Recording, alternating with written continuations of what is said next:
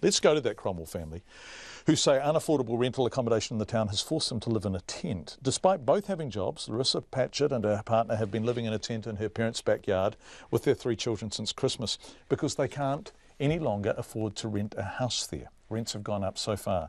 Last night we brought you a story about the town's accommodation crisis where the average house price in the central Otago community has risen to $500,000. As house prices rise, rents rise of course. And as house prices rise, investors enter the market, driving prices up further. That has been happening in Cromwell. I asked Larissa what she would need to pay to rent a house there now.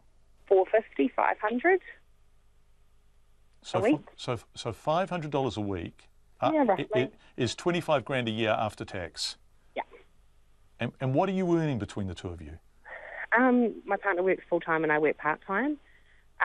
Well, basically, also the fact is that, yes, we probably could pay $500 a week, but at the other end of it, you've got power and you've got groceries on top of that and living expenses.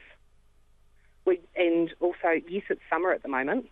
Everyone's got good hours at the moment. In the middle of winter, when it's snowing and people can't get to work, then your hours drop. Right, so you are absolutely casual. You get paid by the hour. Yes, both of us. So you're both working as casual workers. And what are you earning an hour? I'm on minimum wage. And what's your partner on? About 23. So you're on minimum, he's on 23, but it's casual work. You have to work to get paid. Yeah. And so you're living with your parents. Is there enough room in your parents' home for Not really. So it means there's 7 of us, and we're outside in the tent, and it's fine in the summer. Wait a sec, sorry, you're sleeping in a tent? Yes.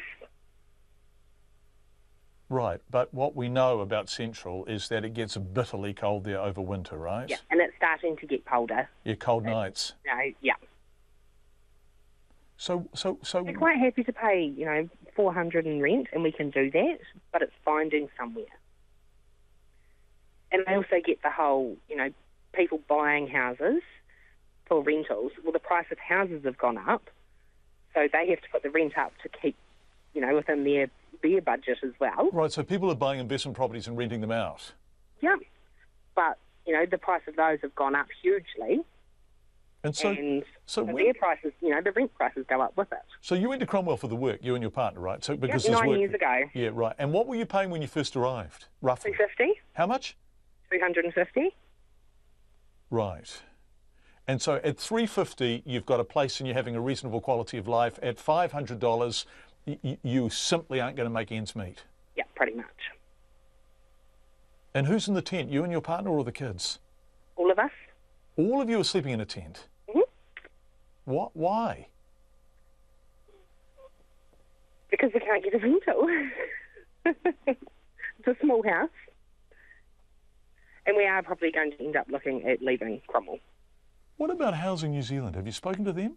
Yes, I have, and we earn too much. How much too much do you earn? $13 too much. Well, $13 a week too much? Mm-hmm. So... Roughly. Right. Roughly between 13 and 20 too much. So you can't get into a Housing New Zealand house and you can't afford... No. So you're living in a tent with your parents? Mm-hmm. Yep. So what's your sense of what you can do, Larissa, to make your life better? I mean, do you feel overwhelmed by this sometimes? Oh, very much so. Very much so. Very much so. The kids have got friends here, and we've got friends here, and we've got family here, and Cromwell's a really good place to raise children. Lovely place to raise children. But with a job and a half between the two of you, you can't afford to live there. No. And I always think that, there's someone out there worse off than us. What would you like to say to politicians in Wellington about your life? Just have a look. Just come and have a look. And, see what we can do. Work as a team. That's what Cromwell's about.